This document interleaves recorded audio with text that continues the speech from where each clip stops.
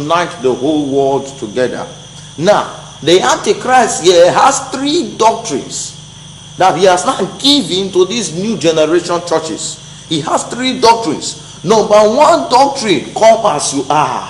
And that is why you see some ministers, they tell their members, come as you are.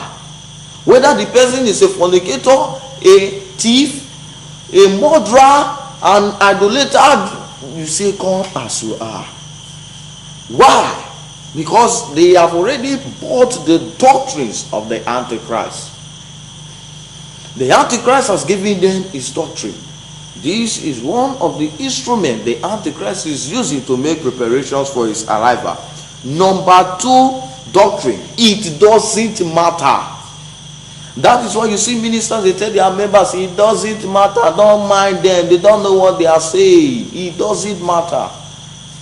That pastor that tell you come as you are, it doesn't matter, is operating with the doctrines of the Antichrist. And he will want to damn your soul in hell. The Antichrist is using this to make preparations for his arrival. And number 3 doctrines of the Antichrist, unisex. Man wearing women clothes and women wearing man's wear. A man can become a woman and a woman can become a man. Unisex is one of the instruments in which the Antichrist is using to unite the world together. I pray the Lord will help us in the name of Jesus. Now, the Lord Jesus Christ showed me the demon that is made after the likeness of the beast. And this demon functions as the beast.